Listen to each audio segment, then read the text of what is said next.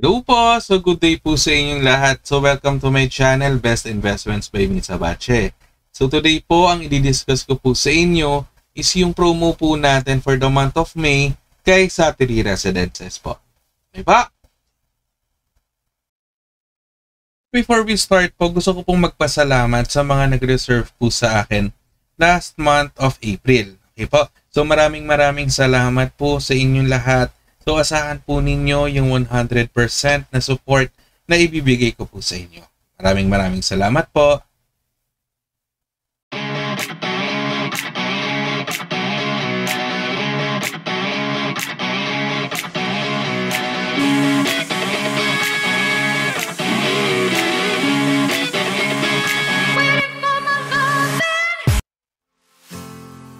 So before we start po, gusto ko magpasalamat sa mga bagong subscribers po natin sa YouTube.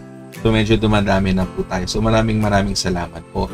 Ngayon po, para doon po sa mga hindi pa nakapag-subscribe, please do subscribe on my YouTube channel po. Para ma-notify po kayo every time po na mag-upload po ako ng bagong video dito sa YouTube po. Okay po, maraming salamat po.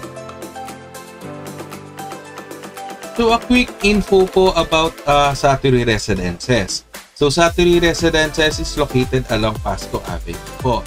So malapit po siya sa LRT2 Santolan Station, malapit po siya sa SM Marikina, sa Katipunan, and at the same time po sa Eastwood City Libis po. Okay po? So we will be building of 5 residential condominiums po.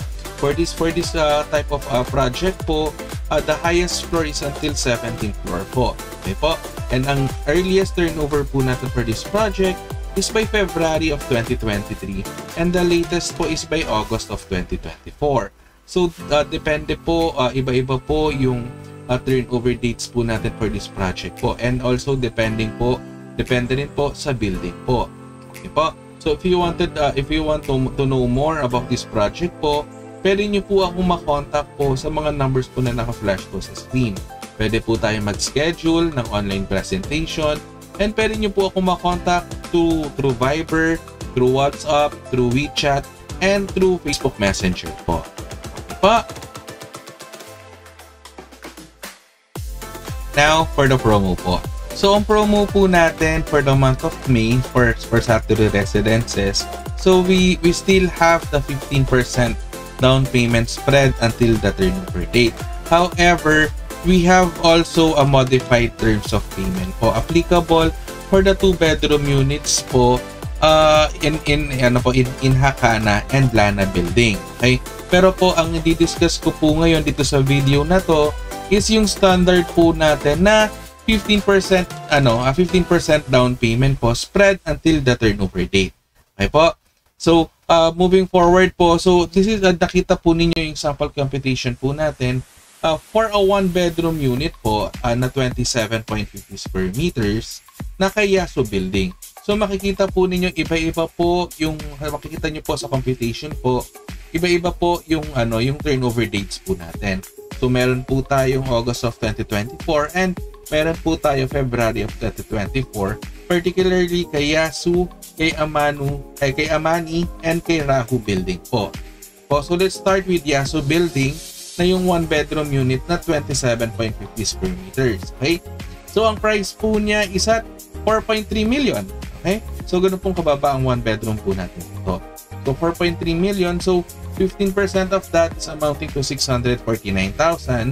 Okay? So magle-less po tayo ng reservation fee na 20,000. So ang net down payment mo would fall at 629,000. So how many months remaining po until the turnover date? We still have 38 months po. So 15% payable in 38 months. Okay? So ang monthly mo po for a 1-bedroom unit na 27 square meters is at 16,577 po. And then yung remaining balance mo na 15% amounting to 3.6 million. Okay? So plus the closing fees po of 454,000. Okay? So ang monthly amortization mo maximum of 20 years is at 29,100. For 15 years at 33,000. For 10 years at 43,000 po. Okay po? And if you wanted to know more about this project po, pwede nyo po akong i-message po sa mga numbers po na naka-flash po sa screen. And at the same time po, pwede po tayong mag-schedule ng online presentation. Pero pwede nyo po ako message through Viber, through WeChat, through WhatsApp, and through Facebook Messenger po. And also, pwede nyo rin po akong i-message through email po. Okay po?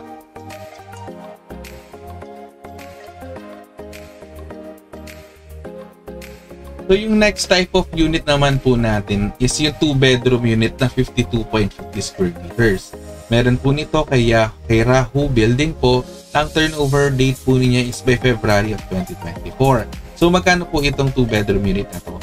So, a price of 4.9 million. Okay? So, that's a 52.50 square meters po. Ang price po niya is at 4.9 million. Okay po? So, 15% down payment is at 742,000 na i-spread po natin hanggang 32 months. Okay po? Because we still have 32 months remaining until the turnover date po. And then ang net down payment, ang 15% po down payment is sa 742. Maglaless pa po tayo ng 20,000 for the reservation fee. So ang net down payment mo would fall at 722,000. So yan po yung equally divide natin into 32 months. So ang magiging monthly mo po for a 2-bedroom unit is at 22,592 pesos po. Okay po?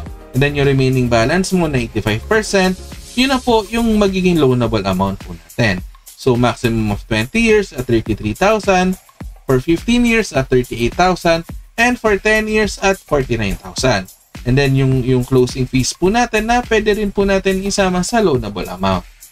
Po. And then lastly po, yung computation naman natin for the 2-bedroom unit na 55.50 square meters. Okay po? So ito naman pong computation na to, binase ko po kay Amani Building, which is ang turnover po nyo is by August of 2024. So magkano po ito? So ito pong 55.50 square meters po, meron pa rin po itong additional na para po sa service area naman. Okay? So ang price po niya is at 5. Yung service area pala niya po is located po sa roof deck po, wherein pwede nyo pong gawin ito as storage area, pwede rin nyo pong gawin as laundry area. So ang price po nito is at 5.4 million po. So 15% po is amounting to 811,000. Okay po? So less the reservation fee of 20,000. So ang net down payment mo would fall at 791,000. So yan po yung equally divide natin into 38 months. Bakit po 38 months? So because we still have 38 months remaining until the turnover date po. So magiging monthly mo is at 20,821 for 38 months. Okay po? So yung remaining balance mo na 85% amounting to 4.5 million plus the closing fees of 567,000. So ang magiging monthly amortization mo estimated is at around maximum of 20 years is at 36,000, for 15 years at 41,000, and for 10 years at 53,000. Okay po? So that concludes our presentation for today po. So if you want to know more about the project po, pwede nyo po akong i-message po through my WeChat, through Viber, through Facebook Messenger po. And at the same time po, pwede nyo rin po akong tawagan po. And pwede nyo rin po akong i-email. And lastly po, pwede po tayong mag-schedule ng online presentation. Okay po? So, maraming salamat po sa lahat po nag-subscribe po sa akin. And please don't forget po to subscribe on my YouTube channel po para maging updated po tayo every time po na mag-upload po ako ng bagong video dito sa YouTube po. Okay po? So, thank you for watching po. Maraming salamat po. Ingat po. Thank you po. God bless po and stay safe po. Bye-bye po.